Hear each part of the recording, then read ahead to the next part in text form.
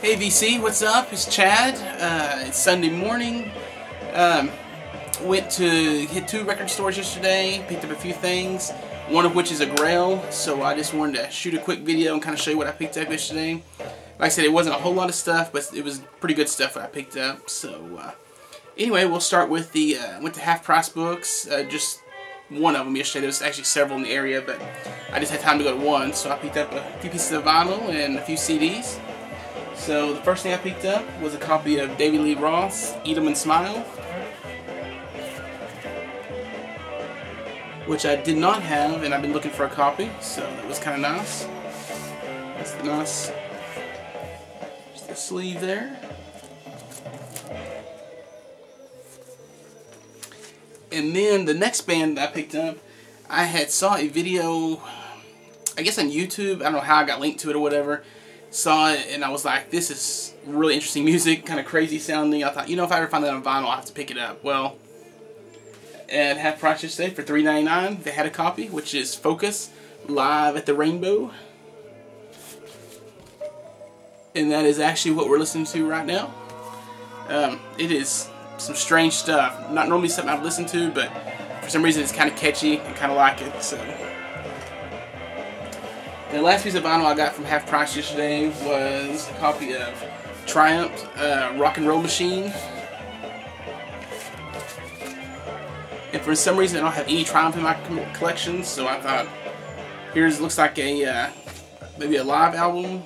I'm not sure. I think it is maybe. And so I thought we'll start with this. So I hadn't even heard it yet, so we'll check it out today and see what I think. So.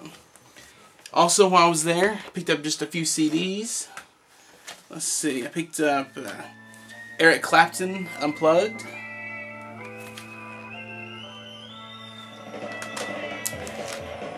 Picked up Nativity in Black Volume 2, a tribute to Black Sabbath.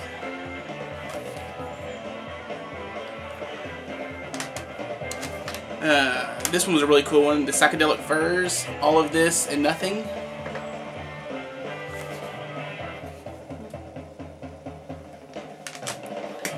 Picked up, this one I was real excited to find on CD, the Smashing Pumpkins Gish.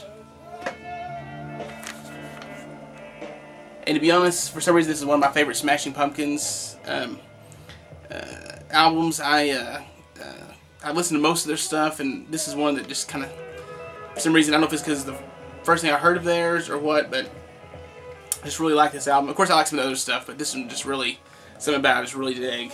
So. And the last one was the Black Crowes uncensored cover. The nice little pube hair and everything hanging out there. And that is my Half Price pickups. And then at my normal record store, Docs, I had called ahead, and they had, when they get new stuff in, they post it on Facebook, and usually I can call them or send them an email, and they will hold stuff for me. And so they posted this stuff, and had them hold it for me, so I went and picked it up. So the only thing I got at the actual record stores is these two pieces of vinyl here. Which the first one is a copy of Mazzy Star. And this was actually a reissue on 180 gram vinyl.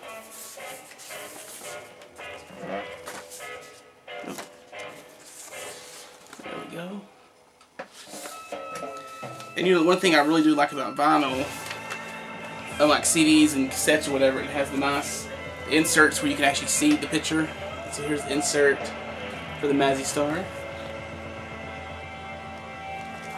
And then for the Grail pickup I picked up yesterday, it's a reissue on 180 gram vinyl. It's two records collection, which is the Red Hot Chili Peppers, Blood Sugar Sex Magic.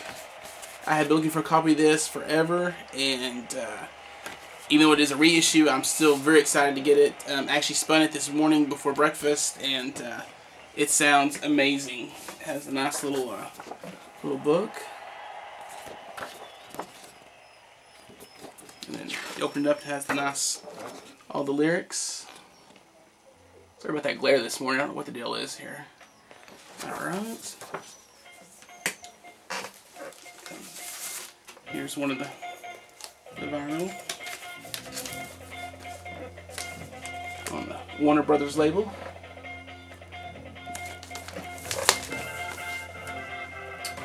And that's all I picked up yesterday, so I just wanted to shoot a quick video so I can kind of stay updated on my videos and show you that.